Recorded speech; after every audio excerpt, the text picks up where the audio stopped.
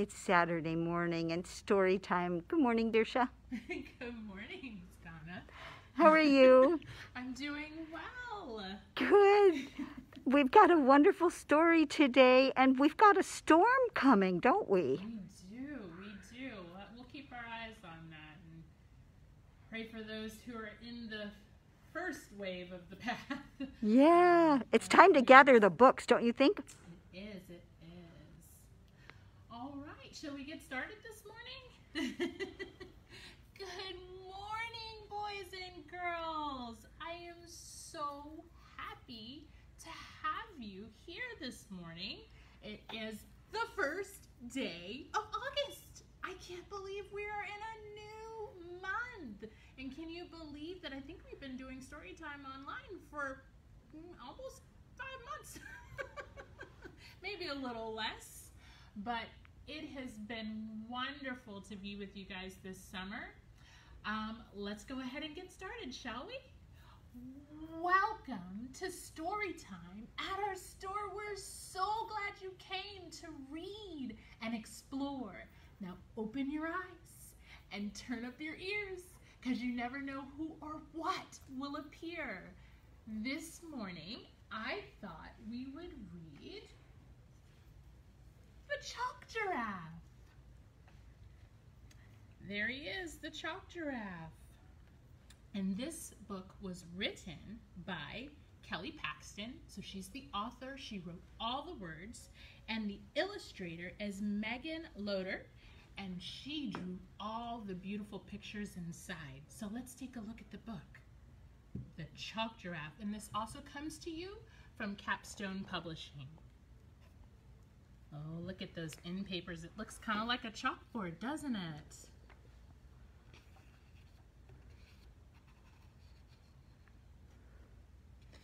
Move past the title page. One day, I drew a giraffe out of chalk. My giraffe came alive. He could eat. He could talk.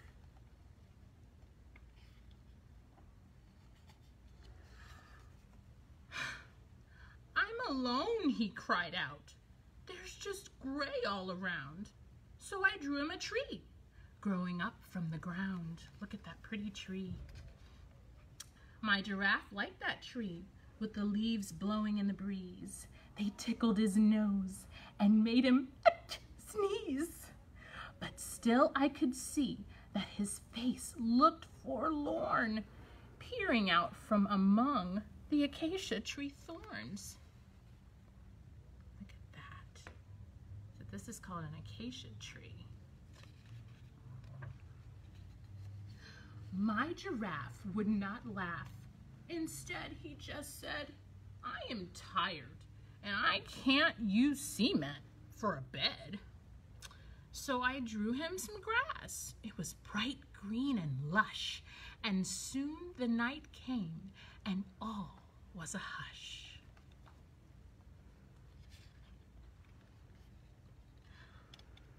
Till my chalk giraffe gave a deep grumpy sigh and then waited for me to make a reply. What's the matter? I asked. It's too dark, he protested. I need a nightlight to get well rested.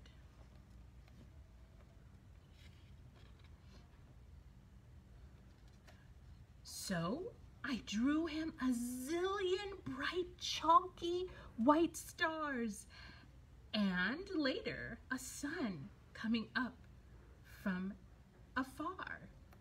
Too much, Giraffe grumbled. It's so bright, I can't see. Draw me some shade for under my tree. Oh, wow. He's got a lot of demands, doesn't he, that giraffe?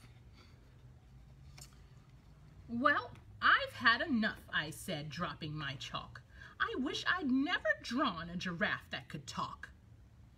Instead of saying thanks, you make rude demands. So goodbye, Chalk Giraffe.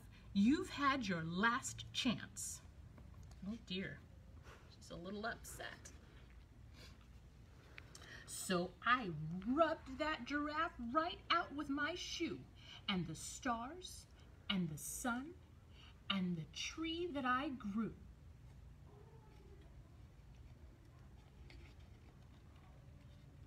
But that night I kept thinking of my work of art.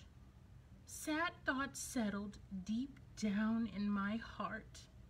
I really missed that grumbling giraffe.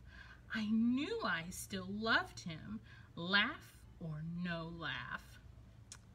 The next morning I leapt awake and I picked up my chalk to fix my mistake. I drew a sun and some stars, an acacia with thorns, and my frowning giraffe from his feet to his horns. But this time I noticed a twinkling in his eye. He seemed full of mischief, and I wondered why.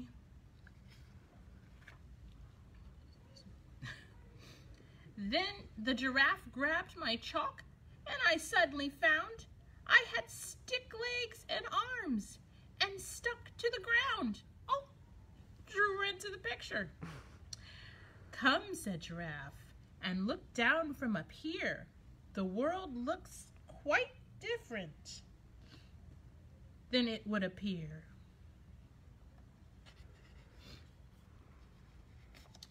So I proudly showed off my tree climbing talents and scaled his long neck with great skills and balance. And finally perched between his two horns, I surveyed this new world, and I too felt forlorn. I saw what he saw, and it looked kind of lonely. He needed more friends to make his home homey. I know what's missing, I cried out with glee. This world needs much more than just you and me. What is she gonna do? So Giraffe and I got to work right that minute. We drew zebras and a buck and a small spotted yennet. I think I said that right, jennet. We drew snakes up in trees and tiny dung beetles, a laughing leopard, and 2 spotted cheetahs.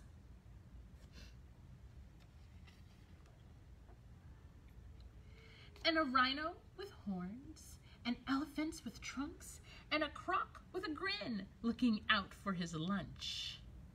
There's still something missing, Giraffe said. Giraffe whined without end. Will you ever be happy? I asked my chalk friend. But still I could see from Giraffe's point of view. There was something absent. A giraffe number 2.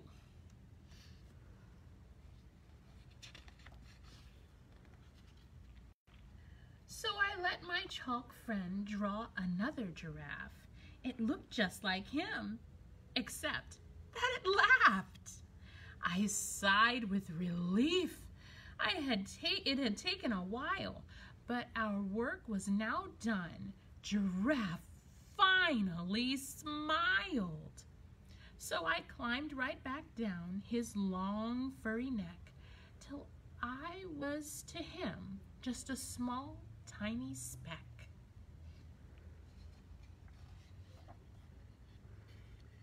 When I left the chalk world, my giraffe didn't flinch, but I think that I saw his right eye move an inch. And I knew at that moment we'd created great art, and I was glad that I'd let my giraffe play his part.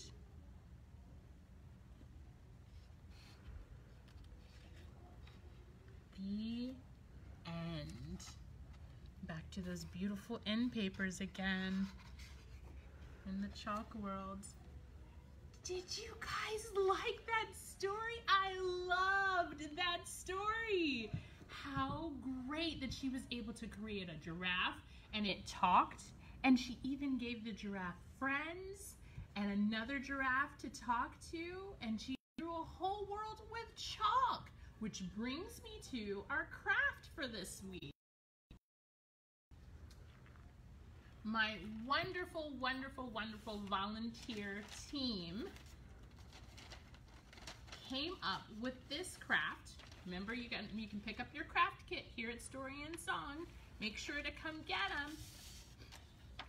And inside is a black sheet of paper,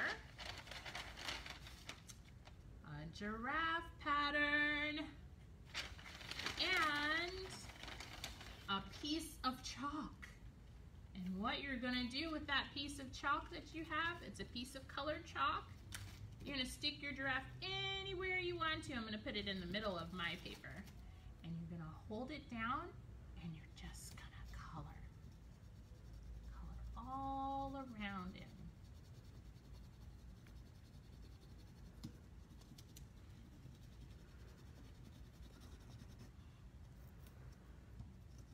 Oops. Put a little more layers down on this table. He moved a little bit. You can ask Mom and Dad to help you if you think you can't hold the giraffe in place. As it is, Miss Dearsha's having a little trouble herself. Alright.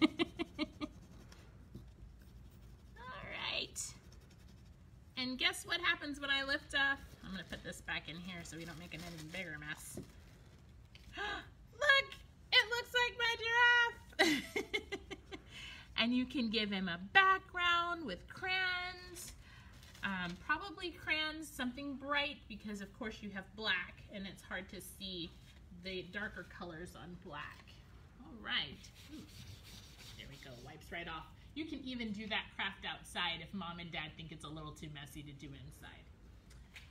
And of course we have our passport for this week. Remember, you have until this Wednesday to turn this in, because I want to make sure that your name is in the bucket so I can see who I pull out next Saturday, okay, for the prize.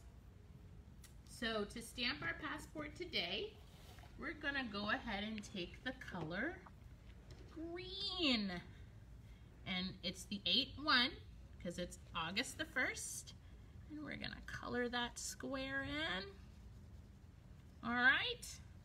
And remember, on your craft kits, you also have a bonus stamp that Mom and Dad can help you cut out and put in your last bonus spot. All right, and then turn that in by August 5th, which is this Wednesday, so that I can put you in the drawing. We are going to have a wonderfully fun next week with We Will Rock Our Classmates as a preview. This will be the very last book of our Summer of Stories program. Today's craft is the last craft, so please make sure that you pick those up, and don't forget that after next Saturday, the videos do have to come down due to publishing guidelines, okay? So try to watch those as soon as you can. I am so glad to have had you here today, and I hope to see you next week. Bye-bye.